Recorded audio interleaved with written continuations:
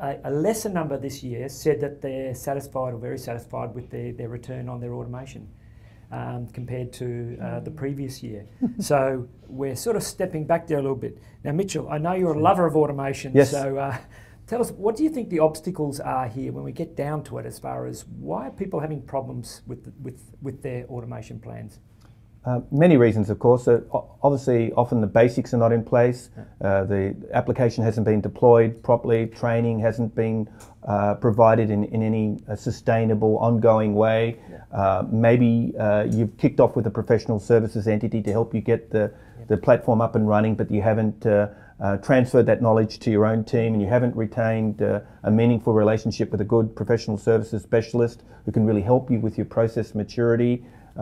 And you're struggling to get the early wins that are necessary to build momentum within the organisation. You've maybe been talking about it for some time. Sales organisation is saying, well, where are all my marketing qualified leads that'll have a 50% conversion rate and fill my pipeline and help me? That's what you promised me? My quota, yes. And you need sales heavily owning the commitment as well. And you need a commitment. Maybe you need additional resources.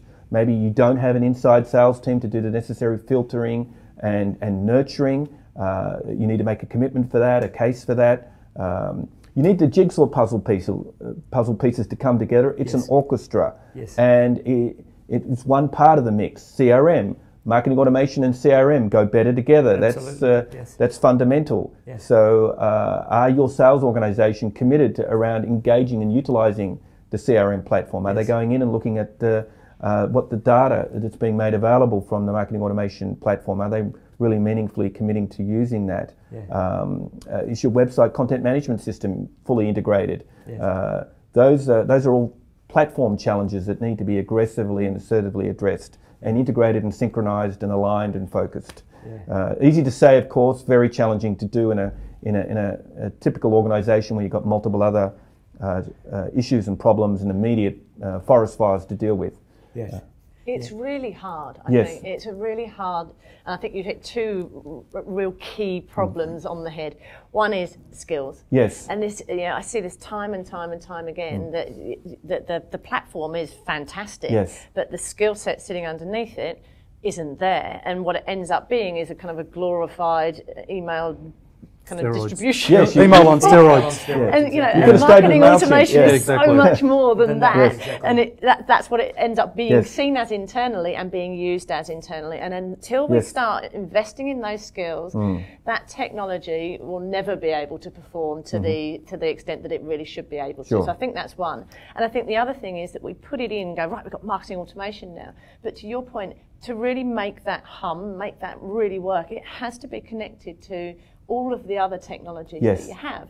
And it's a really hard process that you go through, because you put it in and you open the door and there's another challenge, and then another integration that needs to happen, and something, and it really requires someone to be relentless about it and take on that task of being the internal person who is going to champion bringing all of these pieces together. Because without that, the marketing automation, it can't work miracles on its own. Exactly right. So it's a big job. So my experience has been it's very much a cross-functional platform and strategy. I think you hit the nail on the head around skills, and because it is cross-functional, it's not only a marketing-driven platform. There's several other stakeholders involved. Probably the most prevalent that Mitchell alluded to is the IT layer of the business. And typically we're seeing that a lot of marketing automations being integrated by the IT part of the business. And to me, that's where one of the challenges is that marketing is not driving the integration across all the other systems, whether it be CRM or your back-end SAP. It's IT, and therefore they take a set of requirements, and typically those requirements come from potentially a marketing group that are looking for like-for-like type models, and therefore we replicate what we've been doing. So effectively we bring a MailChimp on steroids into our systems, and therefore we start doing outbound email and we think we're doing automation. Sure. That's right. So there's so but you much pay for a Ferrari and you're driving a tractor. Exactly. So it's a lot bigger than just installing a piece of software. That's the other piece I just want to touch on too, which I found to be one of the key challenges, is the business process transformation that needs to occur to accommodate and leverage and optimise the automation platform, and that's from sales, from marketing, from IT, from every stakeholder group, because they all need to accommodate change to really understand how to leverage, the power of the automation platform. And sometimes they may not be that committed or that motivated to do so.